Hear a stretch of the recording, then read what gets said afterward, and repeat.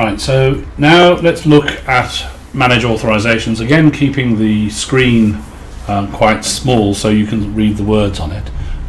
Part of the process of setting up any one of the MTD suppliers is what's called OAuth, or external authorization, and what you have to do is you have to tell HMRC's computer that you're allowing some third party, and in this case Authorisations, it could be anybody else, to process data to pass it between you and HMRC, and that's done without giving your password to the third party.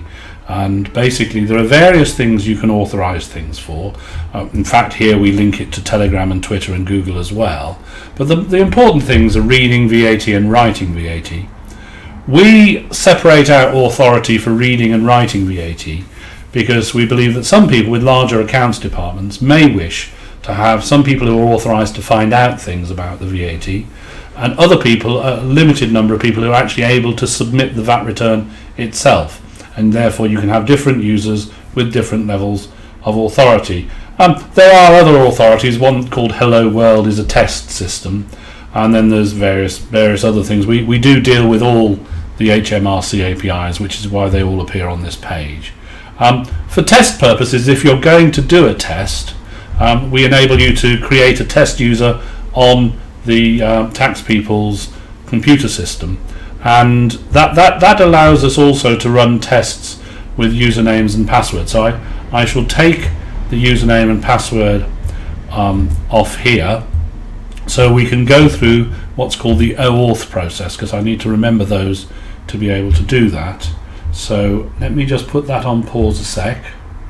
So we've just created a test user, and we're going to then authorize somebody, a user of the Exedra system, to read VAT records. So we click on there. That then goes, in this case it's to a test server, but it could be the live server from HMRC, and that explains here what you're trying to do, and then it goes into a situation where you've got to put in your government gateway number, which everybody already has, which I'll put in there, and then also the password, which this password does not go to the MTD suppliers, and that's why OAuth is quite a good system, because it stops you having to give a generalized authority to a third party. All you do is give authority for the specific thing you want to have happen.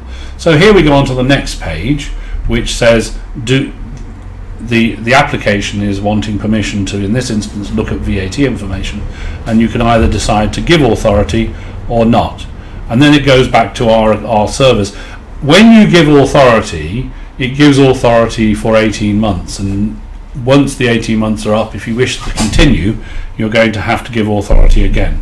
So that's the manage authorizations process, and as you can see from here, it covers in fact all of the APIs. We I think are unique in that we deal with all of the HMRC APIs. Other people tend to only deal with one or two of those, but we're dealing with all of them, including the LISA ones, the customs ones, and the individual tax ones as well. And obviously over time, as these come live, they'll become available through the Authorisations account in the same way as the VAT MTD is. So well, thank you for looking at this video, and if you want to find out about another aspect of the system, please do look at other of the videos.